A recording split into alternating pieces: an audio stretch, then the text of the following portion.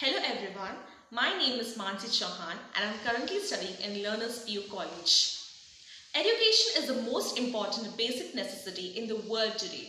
It is probably the fourth basic necessity after food, clothing and shelter. Babar Ali is a teacher from Murshidabad in West Bengal. He is the youngest headmaster in the world today. He continues to teach and inspire hundreds of children and millions of youth. His story also bears the evidence that if you have a will, then there surely is a way. At the age of 9, when most students cannot do their own homework, he started the school of his own.